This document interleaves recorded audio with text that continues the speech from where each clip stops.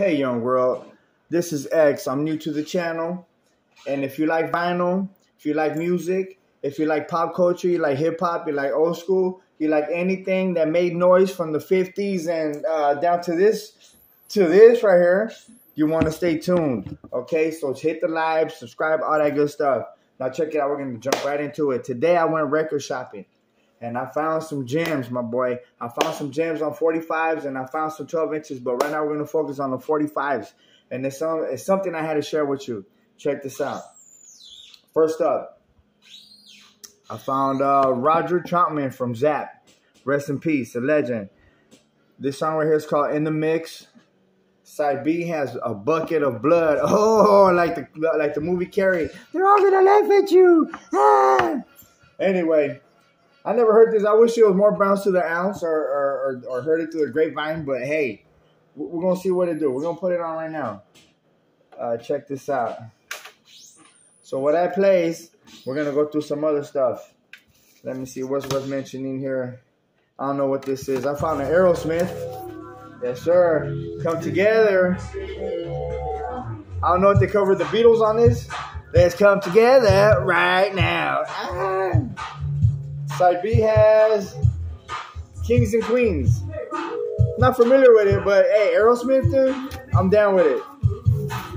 But we're going to move on to some good stuff. Oh, check this out. Woo, this right here is rare right here. Check this out. Orange Juice Jones, baby. I saw you in him. Walking in the rain. Pendeja. Oh, I messed up the record, see? I was feeling it so much. It's all right, it plays back. Orange Juice Jones, man. This song right here reminds me of my uncle. For some reason, he introduced me to this song.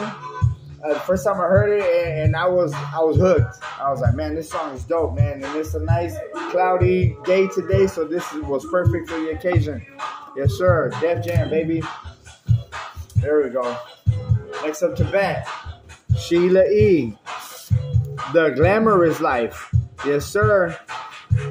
Before Nicki Minaj, before Lil Kim, before MC Lyte and Queen Latifah, all them that was living the glamorous life, that are living the glamorous life, Sheila E. did it first, man, before all the bling bling and all this good stuff, man. Shout out to Sheila E. Now this one right here reminds me of my tweaker days. Sorry to inform you, but I used to party like a mug, you know.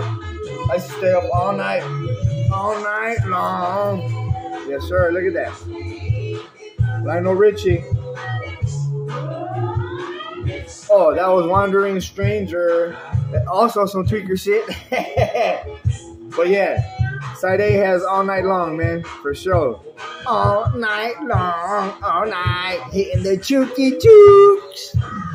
Shout out to Lionel Richie, man. This is one of my favorite Lionel Richie songs, man. It's something you can play like on New Year's, you know, when you're partying, you're drinking, you know, with your family and stuff.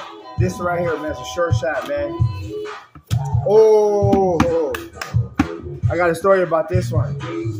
This record I'm about to show you right now, when I was digging through the crates, somebody jumped all in the Kool-Aid, all in the mix, and they jumped ahead of me and started digging in the crate in front of me, and they dug this record out.